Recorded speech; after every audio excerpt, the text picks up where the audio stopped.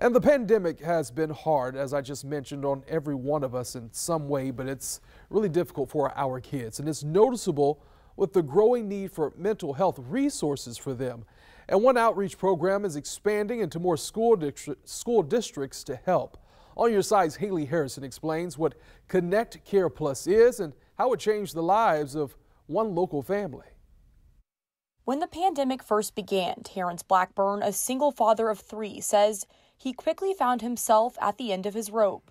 I needed help. I couldn't do it by myself. And I just started calling all over the place, trying to get some type of help. Or we were running out of food.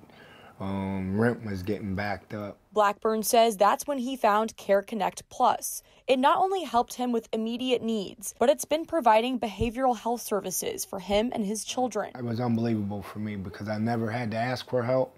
But when I did have to ask for help, they had the door wide open. Established by Flagler Health Plus, Care Connect Plus is a social health organization aimed at advancing the physical, social, and economic health of Northeast Florida communities. Its mental health program, Brave, just expanded into 3 new districts, Clay, Nassau, and Putnam County this school year. Brave has partnered with 39 St. Johns County schools since 2018. This year, the district saw a 20% increase in the number of students needing behavioral health services. COVID has certainly exacerbated some of the need. Care Connect Plus Executive Director John Eaton says they have a network of 11 providers serving all 4 counties, whether it's virtual or in-person services. We build a relationship with the family and really start to learn about the individual needs that each student has, and then we make that connection to a provider. Blackburn encourages other First Coast parents to not be afraid to reach out for help. Everybody needs somebody to lean on. You can't do it all by yourself, especially in